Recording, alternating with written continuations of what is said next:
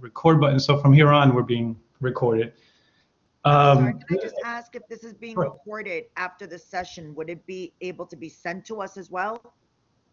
Yeah. Usually what I do is after every workshop, after the second, because I usually run these workshops twice, after the second workshop, I usually look at both of the recordings, and usually I might send both or the best one, or maybe, but just I'll send both to everyone who participated, because I do have all your emails. Yeah, that would be And I can tell you, if you want to pull up the page right now, Elena, I think that was Elena that asked the question, and this is good for everyone to know. If you just Google FIT Teach Remotely, you'll see a link to all of our workshops, and you will see the recorded lecture there, as well as all the recorded lectures that we've done this summer. So. Oh wow! Okay, great. I shouldn't say lectures. I should say workshops or sessions. Yeah. Thank you. Yeah, and also another plug is we also, some of these videos, if you can't find them at the website, the Teach Remotely website, we also have our YouTube channel, which we try to put also those same videos on our YouTube channel so that we can find them. Subscribe to our YouTube channel. So, yes. Our online learning FIT YouTube channel. Yes. It's great to have everyone here. I'm always excited to see so many people, and also when we're doing workshops during the summer, seeing all the familiar faces and new faces, so this is great. One quick announcement that I just found out this morning, for those of you who are using Screencast-O-Matic, since this is a Flip the Classroom workshop, there was a new announcement. The Screencast-O-Matic app now has been upgraded, and so if you do have Screencast-O-Matic installed on your phone, it can now, for those people who are doing demonstration videos or studio videos, the Screencast-O-Matic mobile app can now record talking heads, video demonstrations, and also screen captures, which is, I was so happy I was waiting for this upgrade to happen, and so that's now ready if you are looking to use Screencast-O-Matic in your class to create those flipped classroom videos. If you do install the Screencast-O-Matic mobile app to your phone, you can do a lot more now with the app installed on your phone. Awesome. Yes, I was happy to hear that this morning. All right, so let me share my screen. I have some slides for you all, and I'll put the link to those slides. So if you do want to follow along with the slides, you can click on this link. Here we go. Let me go into the chat, and I'll post a link to those slides in the chat. So if you click on that link, it should take you to my slides. Let me make sure that works. Yep, that's working. Great. And feel free to make a copy of the slides if you want them, or just to have them as reference if you want to go back. I try to keep my slides very simple, so you probably will only see titles or images in there. So, but if you want to use them, and at the bottom I do have a slide on resources with links. So that might be the most valuable slide there if you're looking for links to these resources.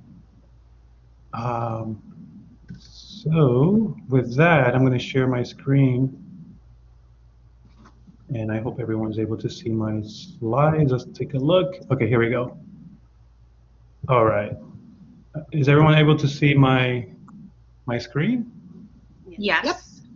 Oh, perfect. All right. So like Tammy mentioned. Oh, really? Why can't? Oh, there I can see. Oh, you can see it? Perfect, Yelena. Awesome. So just like Tammy mentioned, the flipped classroom is a technique that we have adopted. It's nothing new. Flipped classroom has been around for several years. It's been tested, and there's data suggesting it works. So this is something that's proven. It's nothing new. And basically, what the flipped classroom is, in a nutshell, basically, it is students watching your lecture videos on their own time, right? So by on your own time, I'm referring to students at home or on the bus ride home or the train ride. They can turn on their smartphone, put on your video, they can watch it, and then do the assignment that you have attached to that video on their own time. And what this does is it frees up time in the physical classroom, in the face-to-face classroom, for you to then do much more interactive things with the classroom. You can, and this is the analogy I use a lot, is a baseball coach showing the players of the team the fundamentals of baseball, teaching them, okay, this is how you throw the ball, this is how you catch the ball, this is how you run the bases. And all of this is recorded on video so that students can then go watch, rewind, fast forward, slow down, read the captions on their own time. And then this time that's freed up in the physical classroom can then be focused on students who are struggling with certain problems, so that you can give more one-on-one time to students who are struggling.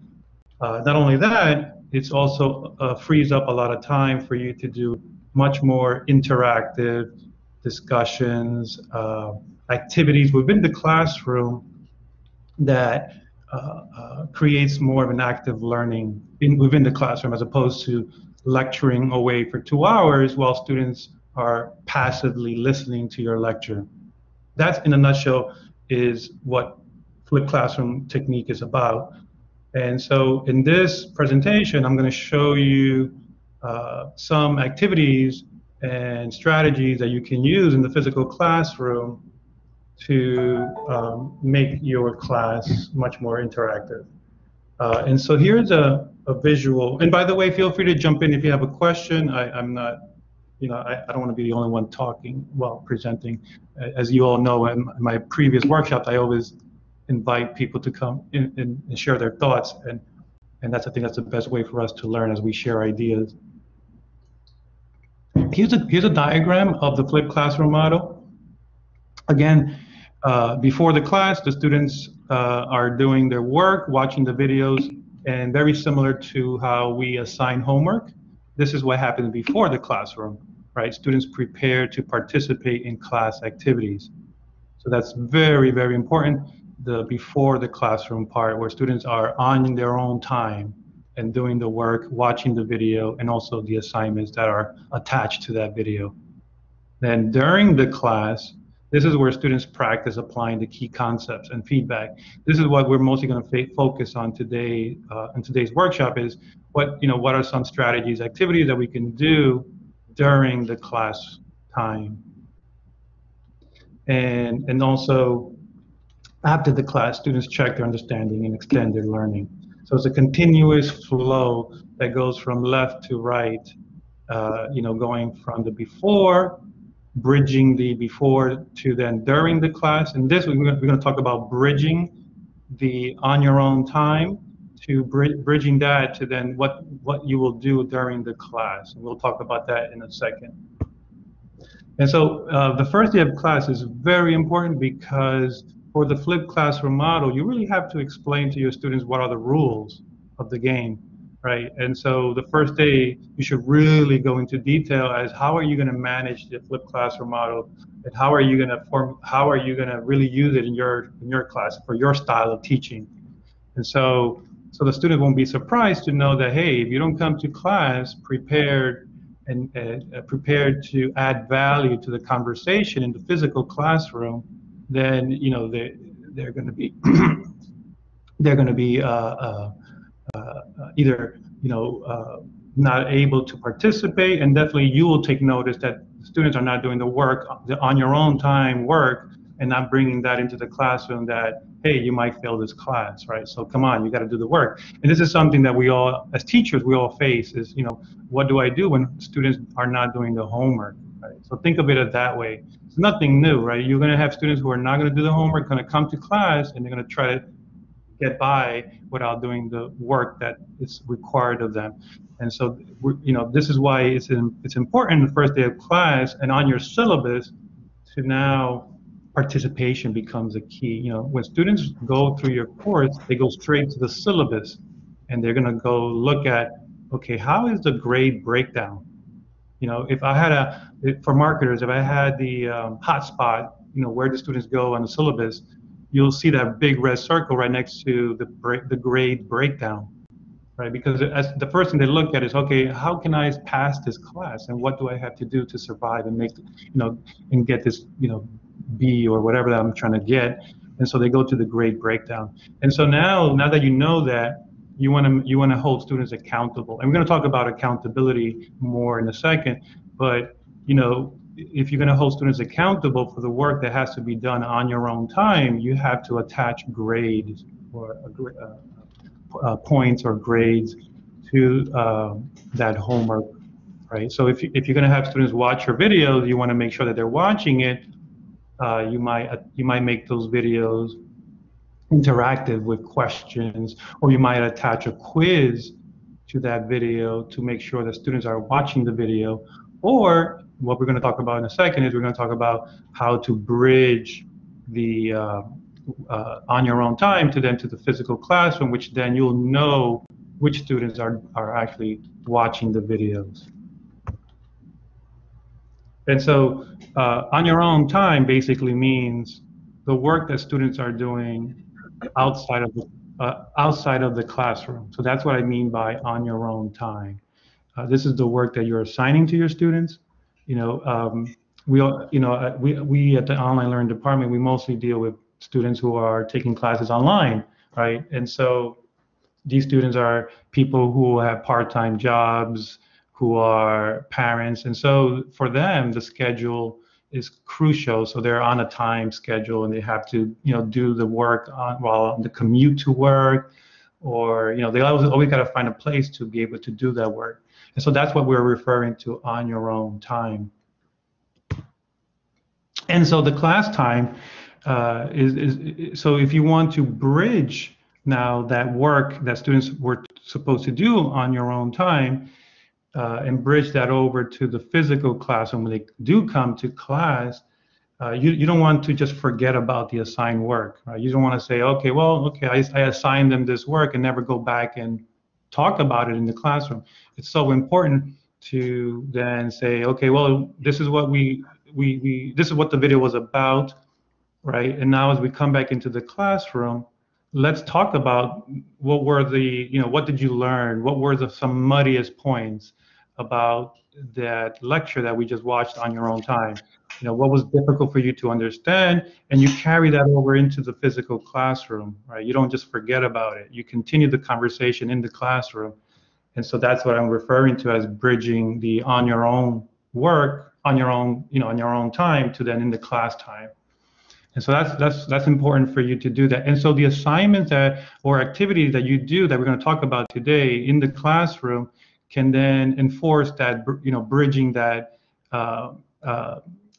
that learning, right? So you're bridging that video that they just watched, and then the assignment that you had to do, you can carry that over into the classroom. So for example, if you have them watch a video about the Vietnam War, and then let's say you create an assignment or a Padlet for them to then post images of the war and talk about their opinion about the war on your own time, then on the physical class when they come back, you have this material now that you can actually call on students to then talk about it and continue the conversation in the classroom. All right, and so we're going to talk about some of those activities and strategies in a moment. And that's what I meant by bridging the two together. And so now we talk about accountability, just like how I use the example of a homework, right? Students don't do the homework. That could be the straw or the card that would knock down the whole house of cards if the students don't come prepared to the classroom, right? So you got to really hold them accountable. And by holding them accountable is by attaching a grade to some of these homework assignments that are attached to the video that they're going to watch on their own time. Right, and so, and you'll know when you're doing these activities in the classroom, who is watching the video and who's doing the work, obviously, because you want students to add value to the conversation in the physical classroom. And so, you might get students who are trying to talk their way out, talk their way through, through the classroom discussions. And so you always got to keep a close eye on those students. And see who's doing the work, who's not, and really targeting students who are struggling and holding them accountable or giving them more one-on-one time now that you've freed up a lot of the class time.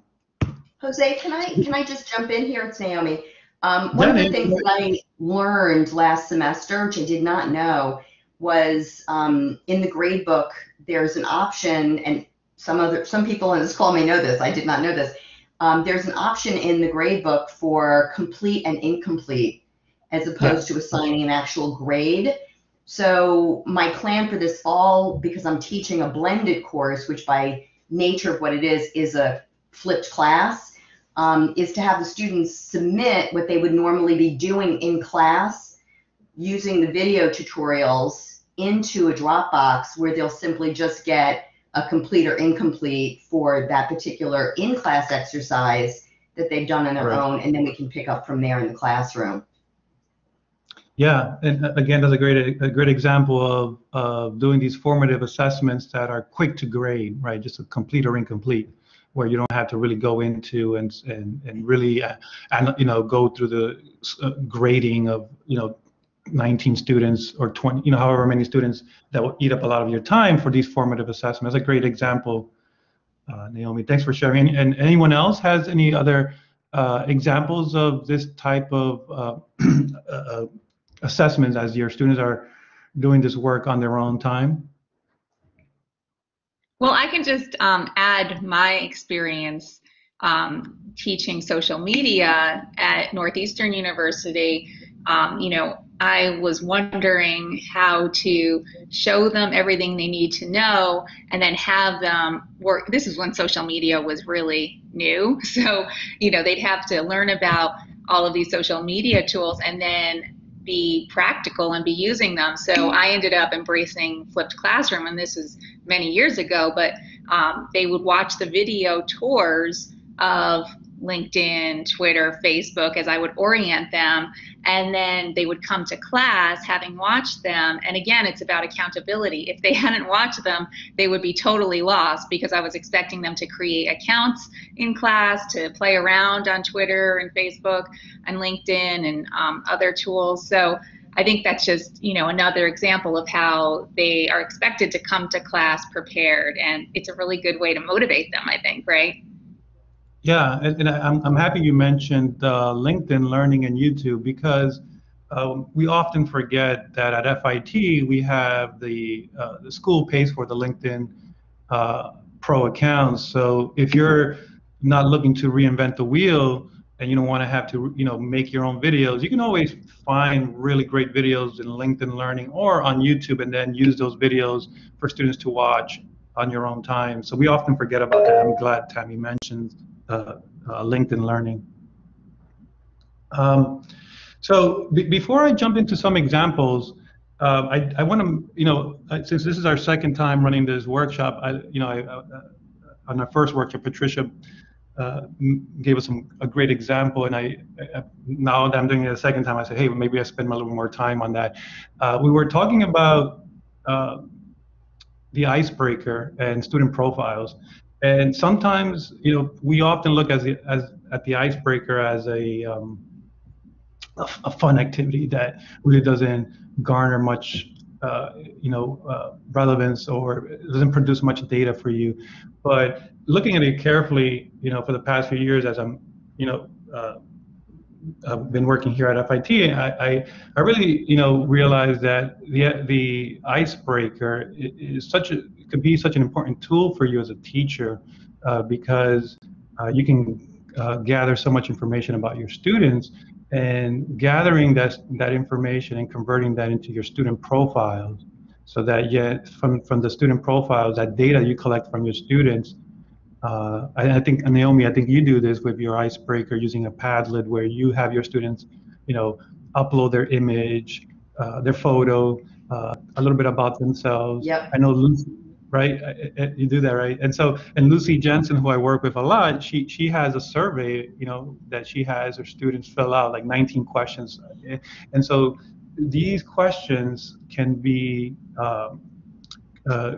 added to a Google form or a Padlet, and then what you do is, with a Padlet, then you convert that into a PDF, and then you have a PDF of your student profiles.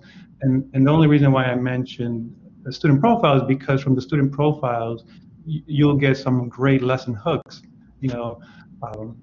based on what your students, who they are, where they come from. The Japanese, they have something called kintsugi technique. I think it's, let me see if I can spell it. Kintsugi technique, which basically is when they have teapots that have cracks. You know, here at the West, we were like, oh, you know, my teapot broke, let me just throw it away and buy a new one. But they see the beauty in those cracks, right, from hundreds and 200s and 300s of years. And so if you look for those cracks or these imperfections in your students that can lead to then new lesson plans, new lesson hooks, and then you can pull those, find those cracks using these icebreakers and then creating student profiles that will give you ideas for then when you do these activities in the classroom. Now you can really modify these activities to match your students based on their student profiles, if that makes any sense. You know what I do, Jose? Also, because we're visual in our area. I have them in the icebreaker create a collage. I ask, most of them know Photoshop, and I say if you don't know Photoshop, you can do it in PowerPoint or Google Slides, save it as a PDF, and I give them my collage, picture of myself, and the hobbies. So I mean, you can do that in Padlet, of course. Right. And I like that because I get to see the ones that traveled. They show where they came from, whatever. I tell them whatever images that you want that really you can that you are comfortable sharing with your classmates. And it's so much fun to hear them talking to each other. Oh, I come from the same area. Or, oh, I went to that school. Or, so it's, yeah, that's a great point, Joanne. You know, and creating that. I do some of the same. Is that it's a public speaking course, and I have them prepare a collage. But first, they have to do these self-image forms on how do they see themselves intellectually, emotionally, and then it becomes a formal speech using their own collages. And I had one girl who was so desperately shy that she really did have anxiety, apprehension, and she really couldn't share. But she could share with this collage. Images. She made this gigantic shoe because that was her major. So it was a beautiful black little kitten heel shoe, and on that she put all of her memorabilia. And so she was able to talk to us through that, which is it's a wonderful idea. It works for the shy people. Yeah, and what Patricia does, which I see in your course, Patricia, and what you do, it's amazing to me how you make that safe place, and you create a safe place for your students, because the topics that do come up can be, very personal, and the anxiety of speaking in front of the class. So, I would say kudos to you for, creating a safe space for students to then share these stories with their classmates. The first activity that I'm going to share with you all is called the Snowball Game. Google. Jose, Robert just wrote something about Google Earth. Wow. Oh, Google Earth, yeah. Wow. I can't see the chat, but can you tell me what she wrote? I'm sorry. Robert. I'll tell you, Jose. Yeah. We've had them stand up and use Google Earth to show their hometown and kind of explain to the class why we should go visit there, what the high points are, what kind of food, what restaurants they have. And it gives them 5 or 10 minutes to just get used to speaking in front of the class and become a personality to the rest of the class. And I used to do it in the middle of the course, but I do it now in the first day. That's great. I love this. That's a great activity. And it's funny. It's funny. Well, I don't take credit for it. I actually picked it up from Robert Basilotti, so give him the credit. I'll make sure to mention that to Robert. But it's funny you mentioned that because I'm a big basketball fan, and I was following the USA Olympics, and we're all watching, I guess. And there was a NBA player by his name is Damian Lillard, and he says, these basketball players that are from foreign countries play better in the Olympics because they are representing their countries. And so when you have students talk about where they come from and the pride, then I can see why some of the anxiety and the fear might help them, present in a classroom who might be shy or talk, So that's always I like that activity. That's a good one. That's interesting. Yeah. So the first one is kind of similar to that idea, which it's about helping the students speak up in the classroom, right? And so the snowball game basically is for these sensitive topics that students might, if you are having students talk about sensitive topics, or it might not be sensitive topics, and these students might be shy, and you might have a lot of shy students in your class, and you want to kind of break the ice, and so what the snowball game is about is you have your students write a paper. And I forgot to mention though, before I say this, a lot of these activities and strategies that I'm going to talk about are open to you to make them your own. So don't take make sure that you can make them your own by taking them and changing things. They're not set in stone, so just feel free to change them in a way that fits your teaching style. And so with the snowball game, what you do is the students are going to write a paper, right? It could be about anything. And then when they come into the class, and so they're writing the paper on your own time, right? This is outside the classroom. And then when they come into the classroom, they come prepared with the paper, right? And it's a physical paper now I'm talking about, like actual paper. They come into the class. And you have them form a circle in the classroom. And then you say to them, okay, guys, pull out your paper. And again, remember, if they don't do that work, like we talked about accountability, they can't participate in the snowball game, so they're going to feel left out. You tell them to crumble the paper. So they might get shocked because they spent all this time and effort working on a paper. You're telling them to crumble the paper. It's like, what? And so you're going to see a little maybe faces of shock from your students. But then you say, go ahead, crumble that paper, and then you're going to tell them we're going to have a snowball fight. Right, and you're going to have them toss these snowballs at each other. And when I seen it done in a couple of classrooms, it turned into a fun game. People are relaxed, they're enjoying themselves because you're making it into a fun activity, and so the anxiety level drops. Right, it's no longer like, oh my gosh, I had to speak in front of the classroom. What if I mumble? What if I stutter? What if I say the wrong things? People are judging me. What they're going to think about me. And so as you're playing the snowball fight, students are throwing the snowballs at each other, then you tell your students now to pick a snowball from the floor. Most likely it's going to be a random, it's not going to be your own paper. Depending how many students you have in your class too, that might make a difference. And so the idea of the game is now that you're having students read someone else's paper, and so reducing the anxiety, reducing the fear of having to speak. Now you're talking for someone else on someone's behalf, and that can help students who aren't English is not their first language. They might be foreign students. It's a fun way to introduce students to speaking in front of the classroom. And it's a fun way to open up the class and say, hey, we're not here just about, I'm not here about just to, embarrassing in front of the classroom. We're here to learn about each other and learn from each other.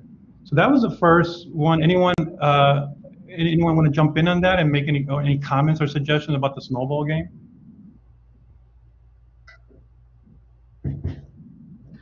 I do, hi, I'm Judy. I do something a little different. I teach in the computer graphics, so we're doing usually hands-on, but what we did over the past couple semesters is, and it's a little crazy sounding, is when we were on camera, everyone started bringing their favorite stuffed animal, believe it or not, to show.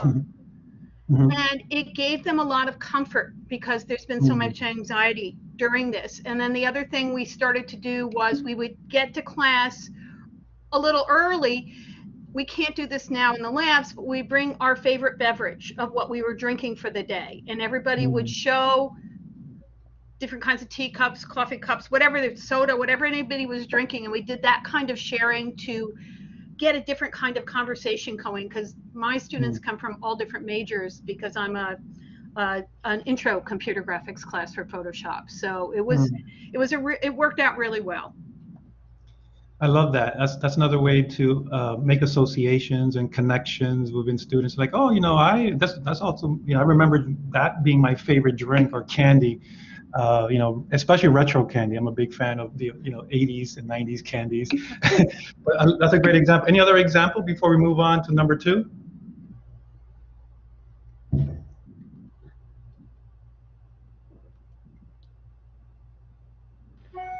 Jose, one thing I've done is I've had strangers kind of interview each other and then introduce each other and give them their hometown, their favorite food, what rock group they like, just so that different students get to meet, because they tend to hang out in cliques.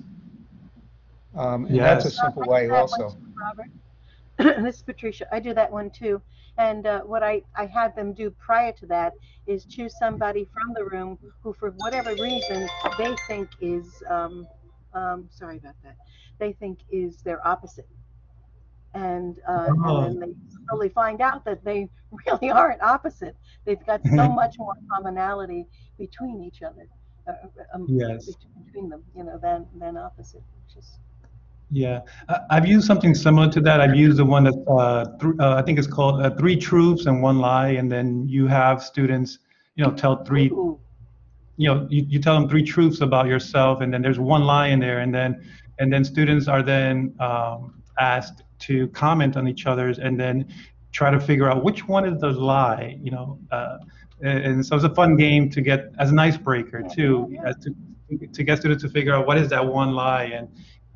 And most of the times, the funny thing is that 1 lie, what they think is a lie, is not. They'll always pick the wildest thing that they've done as truths to throw people off, and that's always encouraging the student to really, hey, I flew a plane and I jumped out in a parachute, and hey, I actually did that, just to throw people off as a lie.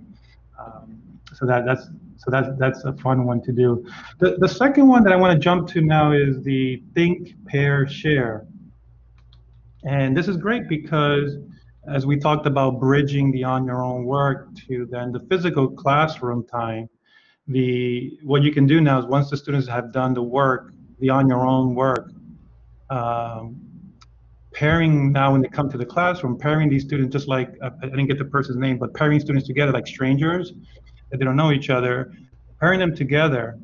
And this is where the student profiles can come in handy, because you might be teaching several classes and it's hard for you to track all the students that you are teaching to. And so having the student profile will help you then to pair these students together, right? And so if you know that this student is doing this major and this other student is doing a different major, that'll be a good, or this student's from this country and this student's, that's where the student profile will help you pair these students. And the think, pair, share is basically, it's a collaborative learning strategy where students work together to solve a problem or answer a question about an assigned reading or a video lecture. And so that could be another way that you can, how we talked about bridging, right? And so if you group them into small groups or into pairs of 2, and then have them talk about the video lecture or the task or the big question that you had for them, and then have them talk in groups. And then as they're done talking, then you have maybe one person from the group representing the group and talk about what the group, how the group came together. A similar activity to the think, pair, share is the peer assessment. And the peer assessment has been, it's a very popular activity, and I'm sure most of you have used it. But it's a way for students to exchange feedback, critical thinking, or critique, offer critique to their fellow classmates of their work. And when we do offer peer assessments in our classrooms, sometimes what I've seen when I'm certifying classes, I'm seeing a lot of the times where students are just saying, well, I agree with Tom, I agree with Annie, because many of the times students are afraid to critique, right, to offer feedback to other students without offending them. So a lot of these students have never been asked to critique other people's work, and so they're not trained to do so. And so what I say to faculty when I'm reviewing their courses is that offer the students or train them, offer them a rubric or the criteria for them to know how to critique other students' work. And so, for example, something like, you can offer 3 modes of criteria. You can say to them, what did you learn from your classmate? What would you do differently? And what advice would you offer to your fellow classmates, right? So you can come up with your own criteria so that the students are not lost on trying to critique their fellow classmates. And then you'll get much more valuable feedback from students as they're critiquing their classmates. Anybody else want to jump in on this one? I know, Patricia, you had a great example on our last workshop.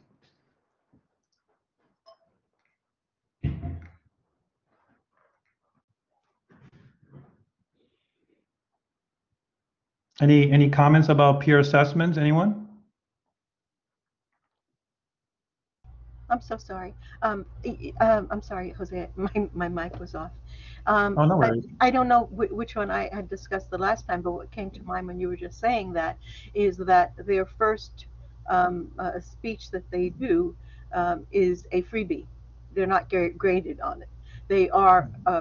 I give them lecture on how to do a formal speech, the introduction, the body, conclusion, and those elements. And then when they critique, that is those are the assessment criteria, is that, well, how did they handle the parts of a good introduction? Did they have this? Okay, so next time we loved this, but we'd like to see a little bit more of this, so that they first start with something positive of what worked, and then exactly. what could be improved.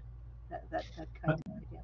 Yeah, I love that you say that, to start with, okay, here's the positive, and this is what, this works. So it's not all about, I'm tearing it down and this looks horrible. And so being sensitive to your classmate and, and then offering the advice or, and again, we all see things differently. So not to say that, hey, just because I see it differently, it's completely wrong. And this is why, and so making that space, creating that space for people to then talk about and be sensitive to others. And sometimes I will say, if this is a new space for you, then I will do an example of it with the first person, so that they. And I think what I said the last time was that I think it's very true that kindness is so underrated. And that the least or the best that we can be is least kind to one another and how we say it, so that you're not there to deflate someone else. We're here to prop someone else and get you to the next level. Obviously, you walked in communicating. So now let's perfect those skills just to the next level. Yeah, I tell them, because it was a valuable lesson for me when I was a college student, but I'm a college student forever. But anyway, in the beginning, I remember one teacher saying how really you're going to be wanting criticism. It's so important, and people shy away from it. They always want to just say, "Oh, how great everything is," but you really don't learn from that. And I was pretty young in my college career, in my early 20s, and I really started to understand how. Please tell me the truth so I can actually grow. And of course, I do what you guys were saying. I tell them how to critique with kindness, but I try to emphasize how important it is for a real critique, because you need to get better, and your classmates often are really great because they can really show you that.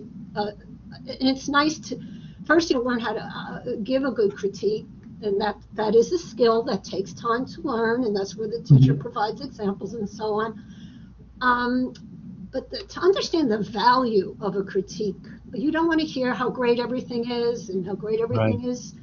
You really won't learn. So in my first semester design course, once you really say it enough, they really understand. And sometimes I have to point out, well, I think that, like, if it's a figure, that the proportion could be a little bit more fashionized. However, there's many ways to do fashion proportion. but what do you think? How Right. could we improve on that? And they're very open. They go, yeah, I think I could do that. And then the other students come in. Just a criticism is really a learning tool, and that if we emphasize that, you really do not. I love to make a difference. I'm so sorry. Huh? Between the words criticism that makes the difference. Yeah, positively and critical. Right. Because but the students, I've never had a student say anything horrible to another student ever. I'll be honest. Right. Oh, may I say something? Hi, Jose. Yeah. Hi. Hi, Jose. This is Eleanor. Hey, Eleanor. Thank you for joining us. Oh, can you hear me? Yes.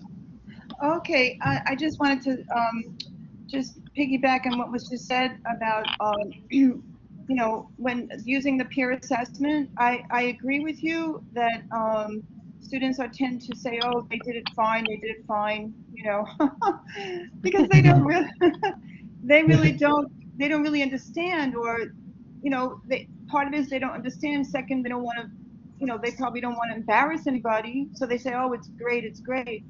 But what I've done is I teach dance, I teach movement, and what I try and do is focus on, proper form. Right. And show the contrast. Well, this is how we do it. This is proper form. This is doing it without proper form. Right. So that's one technique I use. So that's a good thing to put in a rubric. I think the rubric is really important to have a rubric.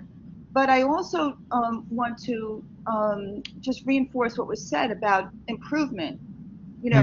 That we can always, even if you have proper form, you could still improve. You could still improve the movement.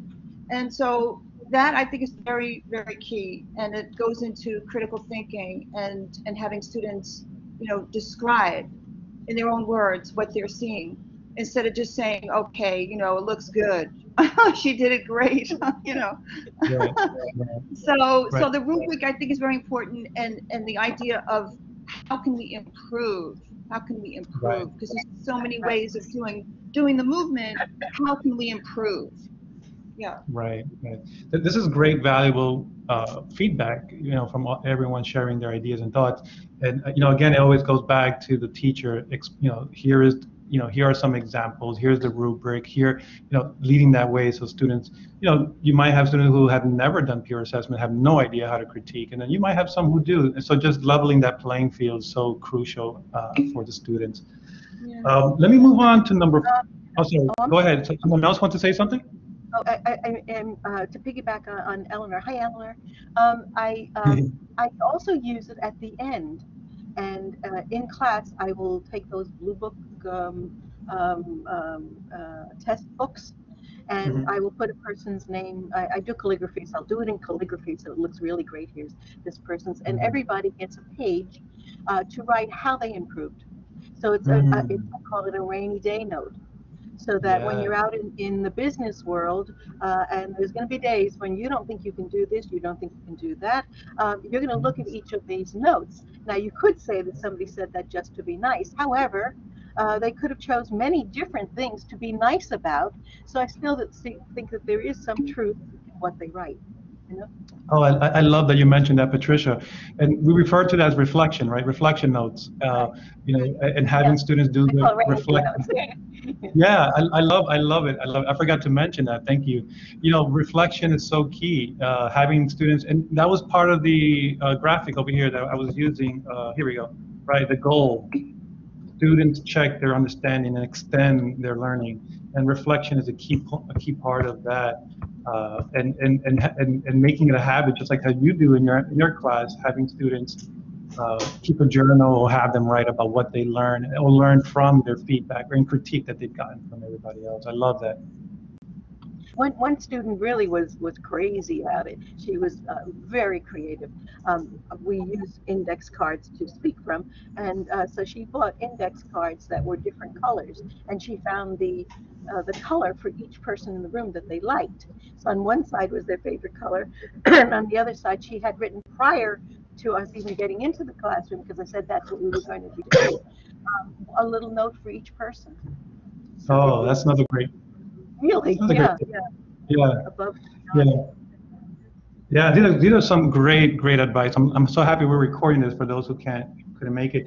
I'm going to move on to number 4 because I'm running a little behind. But number 4 is one of my favorites. It's called the goldfish technique. Just like a goldfish is in a goldfish bowl. So if you visualize a goldfish bowl, and you're looking at a goldfish bowl from the outside in, and so you have what you do is you have your students again do their on your own time activity, work at home, watch the video and whatever assignments are attached to that video, and then when they come back into the classroom, you can do the goldfish technique. And basically what the goldfish technique is about, it helps you, and again, this goes back to your student profiles, right? As long as the better you know your students, the better these activities will work for you. And so what the idea of the goldfish technique is, you might have some students, you might have a split in students who are shy and quiet, and then you might have those who are the ones that are always the same students raising their hands.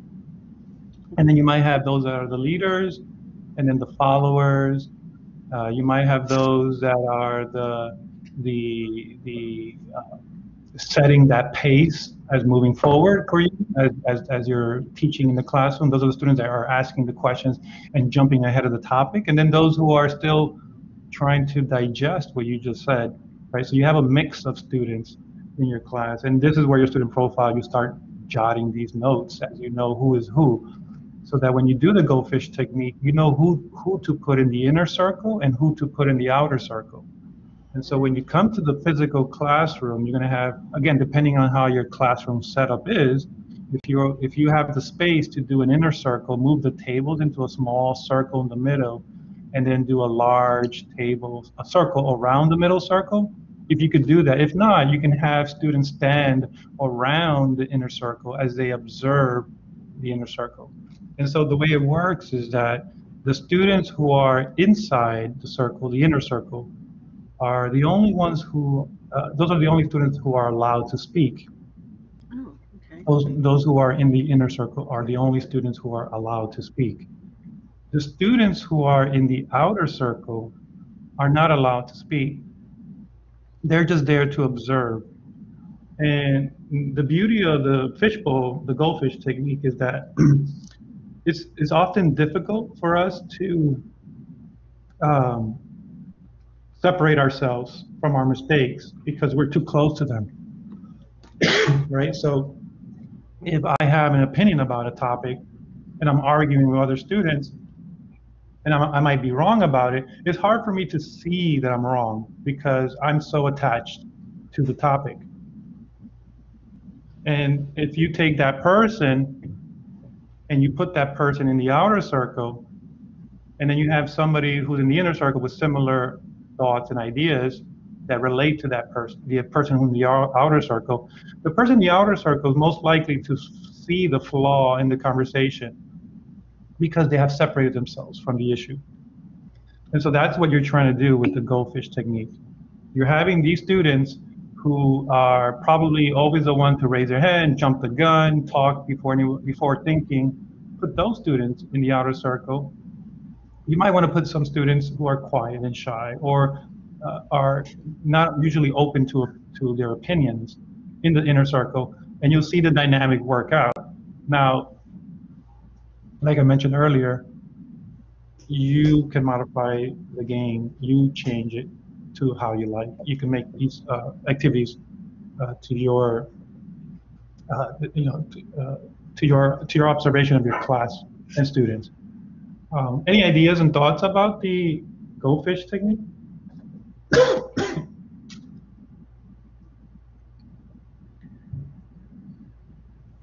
And one other thing I forgot to mention is that the goldfish technique also encourages observation. It encourages students to stop and listen and to observe.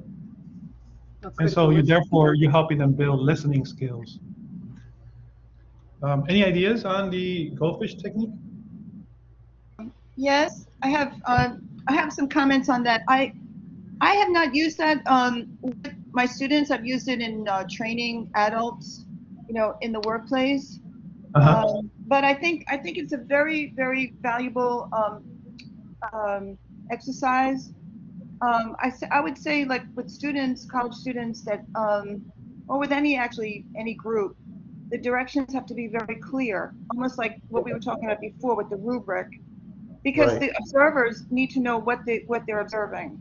The people in the inner circle have to know what's expected, especially those who are, like you said, who are shy, who are the students who don't really initiate. I mean, those who are the leaders probably would take the ball and run, but the instructions for the inner circle would have to be clear, just like a rubric would be clear.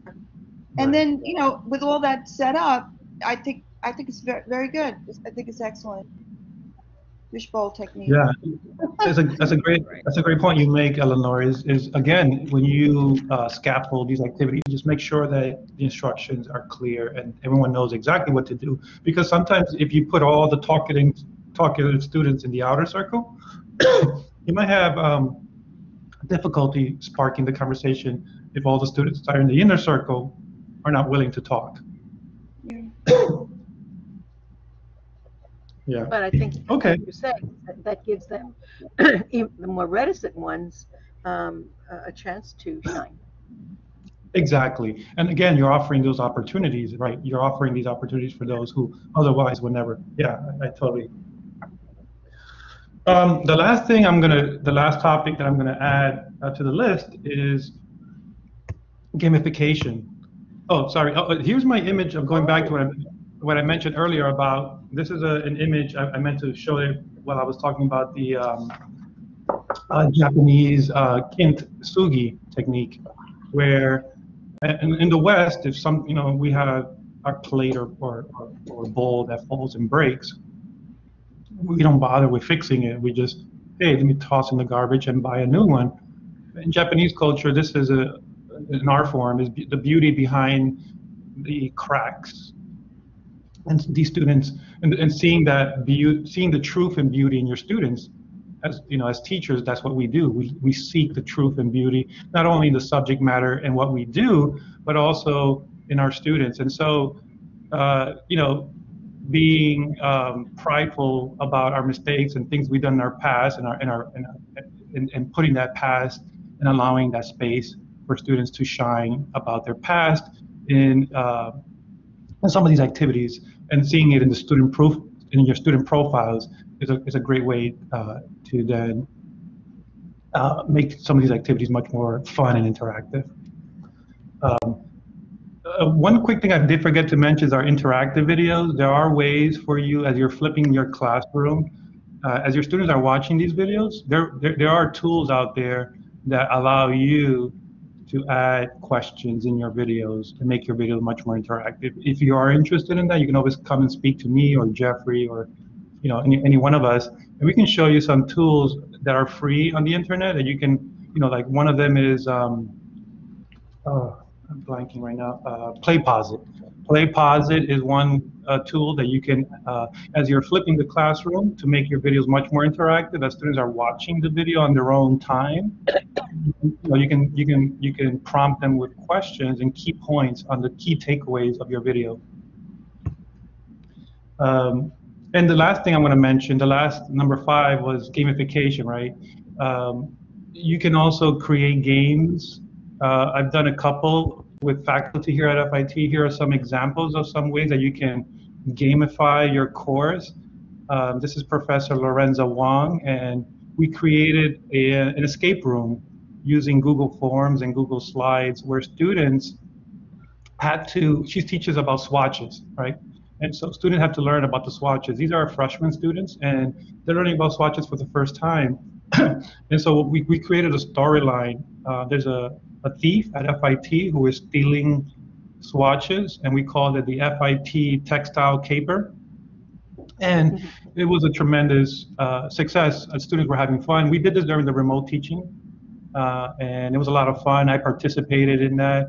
and this is a Bitmoji of Professor Lorenzo Wong. The students really had a lot of fun playing this game. It took us some time to build, but it was a lot of fun. But you can see here's the swatches, and students had to figure out, and every time they answer a question correctly, then they were offered a clue to who is the thief. Another game that we created was a Lady Gaga game. We called it Lady Gaga Fashion Tour or World Tour, where students were put into groups, and they were competing for a position as Lady Gaga's fashion stylist. And the team who collected all the 6 garments and had the highest score won and became her fashion stylist for her tour. And this was a lot of fun to build. We did this also in Google Forms, and we used Google Slides. And the last game that we just built, I built this recently for Professor Lorenzo Wong, is also a discussion game where it encourages students to discuss. It's built around, I don't know if you're aware of the, it's basically, I'm forgetting the name of it right now, but it's based off a game, a popular game on the internet where students are grouped together and they're supposed to solve these missions and tasks. And so here's the map of all the tasks that they have to complete. But among the students, among the group, there are 3 sabotagers who are trying to get them to fail this mission. And these are the 12 tasks they got to go through. So, they'll go to task 1, and, here are some problems they had to solve. These are math problems. And then if they get it right, they move on to task number 2, and they go back into the map. But then at the end of every task, they have to figure out who is trying to sabotage our mission, right? And that person, you have to vote out who they think is the sabotager. So these are some ways that you can gamify your class. If you're not into that and you're not looking to build your own game, you can always refer to Kahoot. Kahoot is a free tool that's on the internet that allows you to create like trivia-like games.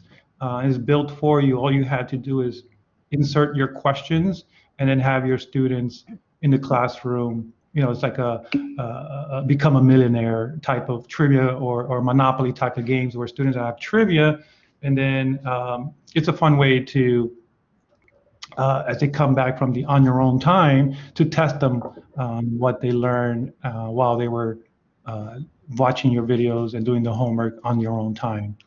So those are my 5 activities that I wanted to share with everyone. I know I went a little bit beyond our 12 o'clock, but if anybody else has any ideas or suggestions or questions, now is the time if you want to share with everyone.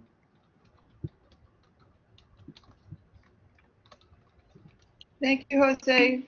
Thank you, Jose, for the session. It was really good. Oh yeah, no, thank you. There's a lot of good feedback, so I really appreciate that. Again, this will be recorded. I will send a link to everyone who participated. Also, here's a little plug. Be sure to check our remote learning website. We have all of our workshops, upcoming workshops there. You feel free to check that out. Our next workshop we're going to be doing, one of my favorite is digital storytelling. How can we get our students, instead of having to write a paper, how can we push this writing assignment to having students actually create a video, like a video presentation or documentary style video, and then hand it over to you as a submission, right, for an assignment. Having students create their own videos, and it's a fun way to get students to create their own media, and so that's the next workshop. I will follow up with an email with a survey. Please feel free to complete the survey. Let us know what you think about the workshops and how we're conducting them. As always, helps us to make better workshops for you all. And also be sure to subscribe to our YouTube channel, because most of the videos are going to be in there. And also in the website that Tammy mentioned, in our remote teaching website. All the videos will be there for you to go back and look at. So yeah, I think. Yeah. Thank you, Eleanor, and everyone else who asked these amazing questions and also participate and share some ideas. It's always fun to hear from everyone else. I don't want to be the only one talking. Jose? See you next Yes. time. Jose, Yes, Peter? Go ahead, Peter. about accountability. So in the past, I've posted videos, and they were in YouTube, so they were placed in Blackboard. And buy-in was not as high as I'd like 60% or something. And I was wondering if there's anything in Blackboard that would help to get them to be certain that they watched the videos. And they were short, anywhere from 3 to 7 minutes. Instructional videos for specific things in software. And I don't know, does Blackboard have anything that you can automatically send the readers or anything to encourage them to view that before the class? Other than me pestering them. Yes, actually, we do have some tools available for faculty to, if you're looking to see the numbers as to who watched, if you're looking for concrete data as to who watched the video from beginning to end, there are several ways you can do that. One tool is if you are using VoiceThread, VoiceThread can do that for you. If you set the rule that tells you, okay, you have to watch the video, and VoiceThread will tell you who watched the video from beginning to end. That's one way to do it. Another way to do it is one of the tools I mentioned today, PlayPosit. PlayPosit will also will track the student from beginning to end and will let you know. Now again, it's a free tool, so it is limited in some ways, but PlayPosit will also do that for you. Another way is, and this is a little tricky or a nice strategic way to figure out, is to at the end of the video you have a code or a question or something that only those students that will make it till the end. And then in PlayPosit, what you can do is you can prevent students from fast forwarding, right? And so what you do is only those students who reach the end will have that code that then or the question or something that will generate for you that this person watched it, right? So that's another way you can do it. So those are some ways you can do it. And again, the other way is the old-fashioned way as teachers, when they come into the classroom, who's adding value to the conversation? Who are those people that really know what they're talking about? And that's the old-fashioned way, right? As a teacher, trying to figure out as you're in the classroom and asking questions and who's participating, who's adding. I always say this, and I love it because I always say to teachers, hey, why not put that in your syllabus? As you're saying, if you don't add value to the conversation when we're talking in the classroom, your grade is heavily affected by your performance, right? And so that right away, you're saying, you're earning the grade, I'm not giving you a grade, right? You never say, I'm giving you a grade. No, you're earning the grade by demonstrating to me that you know what you're talking about. And so those are the old-fashioned ways. But again, with technology, you can always fall back to VoiceThread or PlayPosit. Let me type that into the chat room. PlayPosit is a free tool. I mean, they do have the paid version, but we don't have that tool. But the free version does pretty well. Video play through PlayPosit. So where does the video reside? If you made a video. Yeah, that's a great question. That's a great question. Yeah. The videos can be pulled in from YouTube, or you can upload them directly to PlayPosit. I might be incorrect about that, but I know you can bring them in through YouTube. I'm not sure if you can upload them to PlayPosit with the free account. Because what I do is I usually put my videos on YouTube and then link them that way through PlayPosit and then add my questions into those videos. And it's also important to know where to place those questions before you move on to the next topic, right? So if I have a question about what we just covered, you want to make sure that question is placed properly in the video before you move on to the next topic. And so you're prompting the students the question before you move on to the whatever else you're going to talk about, and it helps them remember, and also helps them understand that when the midterm and the test comes up, this was a key takeaway, which was mentioned during my lecture, as you would do normally in a face-to-face classroom. It's a great question, Peter. Thank you. Yeah, yeah, really. Yeah, yeah. It's a lot also a lot that we covered in our Video Maker series. I don't know if you attended, Peter, but while we were doing the Video Maker series, we covered a lot about, you know, how long are the videos going to be. You don't want to put too much content. You want to make these videos. You want to chunk the videos so that they are easily digested, you know, by your students. And the research shows that students love videos because they can always slow down, rewind, pause. For students who are not English-speaking students, first language English speakers, they can always put the captions on. You know, so studies do show that videos, and again, going back to the flipped classroom approach, students really appreciate the extra work that faculty will do when you create these videos for them. You know, so just like when I was in school, I remember I would bring my recorder and ask permission for the professor. Can I record? You know, and then I'll go home and then make time to review and listen again, because it's too much to you know, to just soak it all in at one sitting. Yeah. So yeah. All right. Well, if there are any more questions or comments, then I hope to see you all in our next workshop. I think I'm forgetting the date. What is it? Let me go back. Our next workshop on digital storytelling will be on, if I can find the schedule real quick, I'll tell you all. August 3 and 5, I think.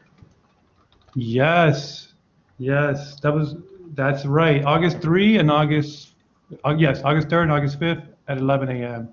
So yeah, yeah, it's gonna be fun. It's getting your students to actually become movie makers and make their own movies and submitting them to you, and yeah, tell the stories. And so far, it's been working great at FIT. I've been using it now for the past 2 years at FIT, and I used to use it at Columbia, but back then it was much harder because I had to take a 2-hour session teaching everybody how to use iMovie, and iMovie is not, it might not be straightforward as Adobe Spark, and so that's why I brought that back. Now that it's so easy for students to make their own videos with the technology that's now out there, Adobe Spark makes it very easy for students to make their own stories come to life.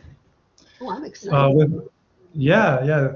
Well, thank you all for joining. I think it was had a lot of fun listening to all your ideas. That's some great feedback. Thanks for staying over. You always do. Yeah. Thank you so much. Go have some lunch. Yeah, I'm gonna want to have some lunch, Joanne. Thank you, Joanne. Thank you for all the insightful. Oh no, I learned so much. A lot of extra that I didn't. Oh my goodness. Oh yeah, I and feel Patricia. like I'm behind the times. The game thing. Oh my god, that is cool. I'm sorry. Which one? The game. Oh, the game. Yeah, the game. Oh my god. That that has a bit of a learning curve. Let me let you know. We'll talk about it next time. All right. It's only to be continued. It's 12:15. I feel guilty. And Patricia, thank you again for all your feedback. You too, Joanne. Take care, and I'll see you next time. Thank you. Yeah. Okay. Okie doke. All right. So, ciao bello. Ciao. Take care. Bye-bye.